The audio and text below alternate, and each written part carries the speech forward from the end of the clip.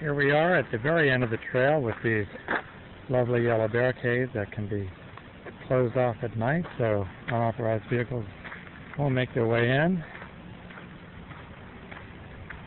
Our trail marker, the visitor center, and a picnic shelter. Our chariot awaits.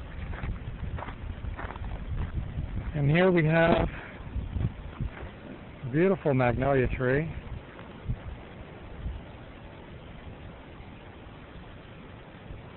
And we have a historical marker here. In grateful appreciation, Elizabeth McLean Seymour, through her tireless efforts, Fort Hill, the battlefield, and Staunton River Bridge, are now preserved to honor those who fought so gallantly on a hot afternoon, June 25th, 1864.